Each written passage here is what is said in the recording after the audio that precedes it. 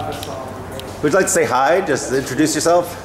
Hi, I'm Tom Alexander, the owner of Kimberley. And this is Kimberley. So this is how we produce vinegar, and this is where we do it.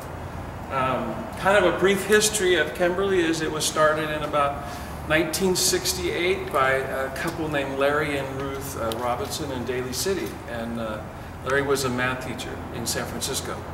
And he was also a hobby winemaker. So when you ask the question about is winemaking, kind of related, yes it is. And he was a home winemaker that liked to make a lot of wine, like 200-300 gallons a year. And it wasn't that he wasn't a very good winemaker, it's just that vinegar has a aerobic bacteria. It's called Acetobacter.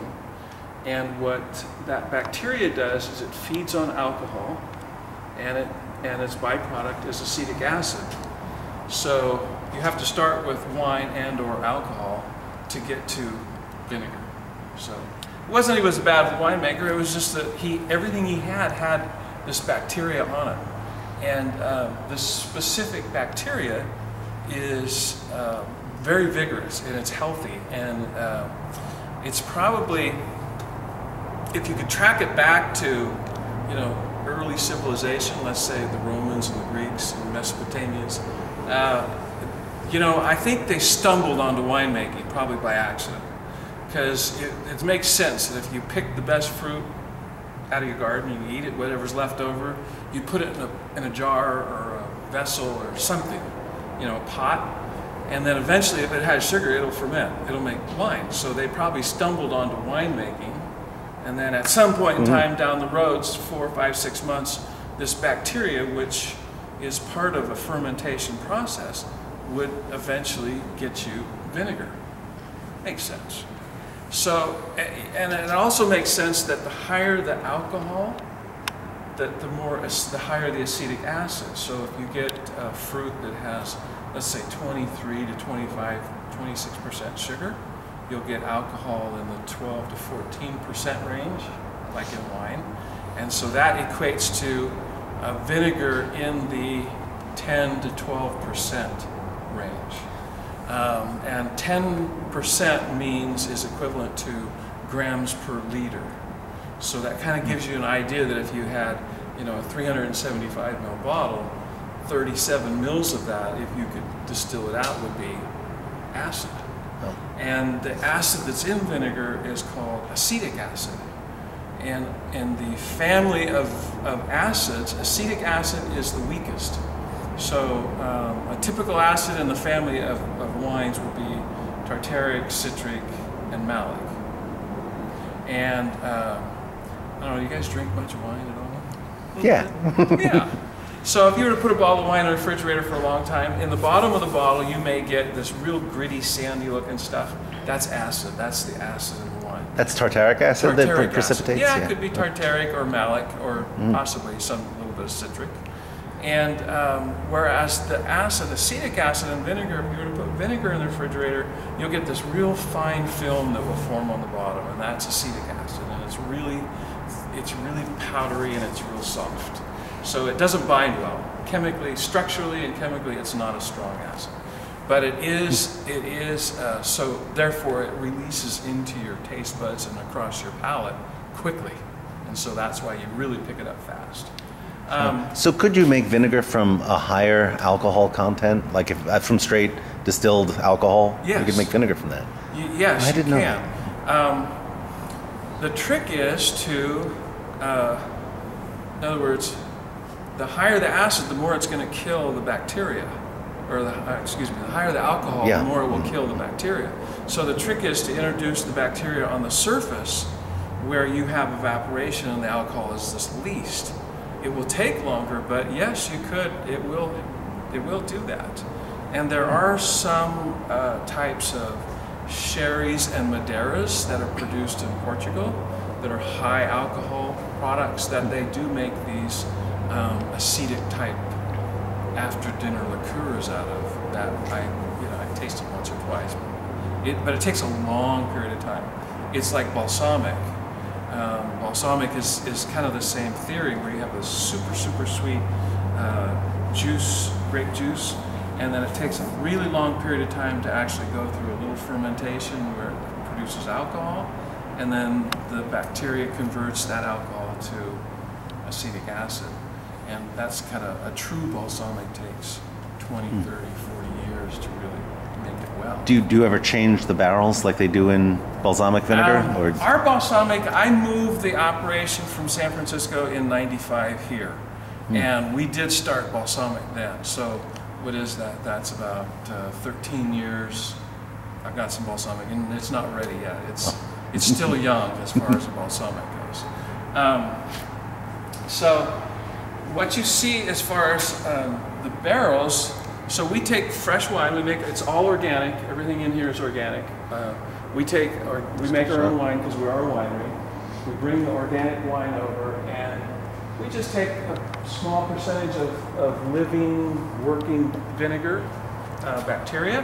What you might see if you read about in food magazines, you'll hear the word mother. You know, they use the word mother. Mother is just a gentle way of saying bacteria. People don't like, people don't like to read your drinking bacteria, but it's a friendly bacteria. For a long, long time, I'm talking, the last course of 1,000 years or so, if a basic cough syrup hundreds of years ago was honey and vinegar. That was used for a long, long time. Once you get the acid up above 10%, it's actually sterile. So most things can't live in that high acid range. So they used to use vinegar for sterilizing things like surgical instruments. You can use it to pickle. You can put vegetables in there, you can pickle with it. You can put meats in there and you can preserve it because of the acid. There's lots of little tricks they used to take for bug bites. Back then, bugs, everybody's getting bugs. Put a little vinegar on the bug bite and it will sterilize it and it'll go away.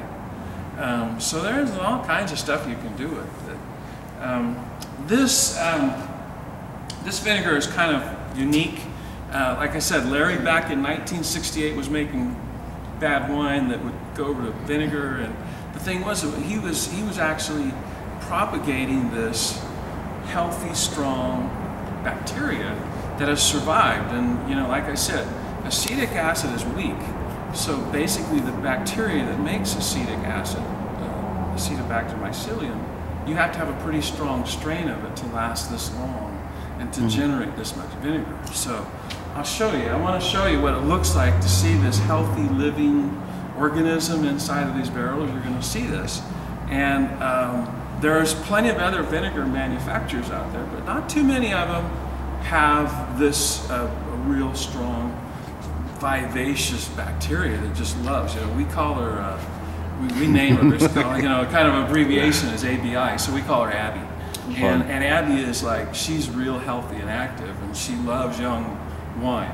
So is it like a raft that you find floating? Because I make vinegar at home, and it just has this sort of snotty raft that floats on top of it that I can put into wine and it'll turn it to vinegar easily. It depends if it's a powdery substance. If it looks dry. It's like gummy. Gummy. Okay, so we call that that's what we call a liver type material, and that's a little bit of an infection. And what happens is that all this stuff coagulates together, and it is inoculated with the bacteria, but that's kind of a host for the bacteria, and it's something that we try to keep out. And how you develop that is if you were to have a barrel and use the same barrel for years and years and years, eventually all these dead bacteria cells start to gather, and it's a real slimy type viscous stuff. Yeah. And there's nothing wrong with it. It's just that it takes up space in your barrel. Yeah. So in a commercial operation, we try to get rid of that. Do you then pasteurize this before you bottle it? Or no, so it's living. Cool. No, the barrels. Come on, I'll show you guys what this stuff looks like. And inside these barrels, you'll see that just get a shot. Louis Pasteur, claimed that he designed this method, and the method is called an Orleans method, where you see these vent holes. So Louis Pasteur said that this is the optimum surface area, airspace to liquid, And these are basically ventilation holes because it's an aerobic bacteria. It needs oxygen to feed. So I don't know whether that's true or not. So the level is below those? Yes. We start with the level right here. Huh.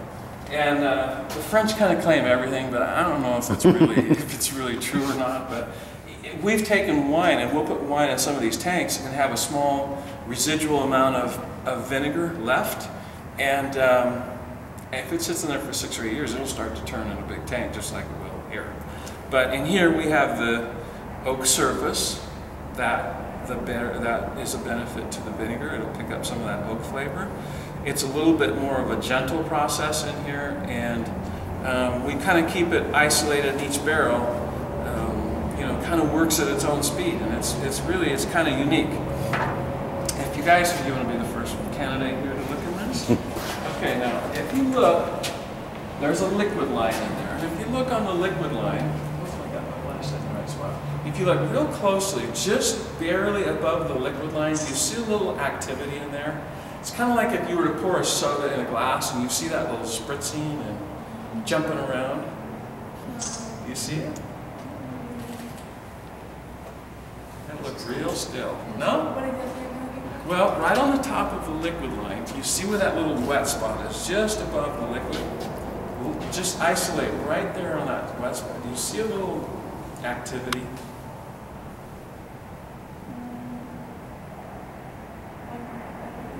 No? Okay. We'll get the next candidate. Let's see.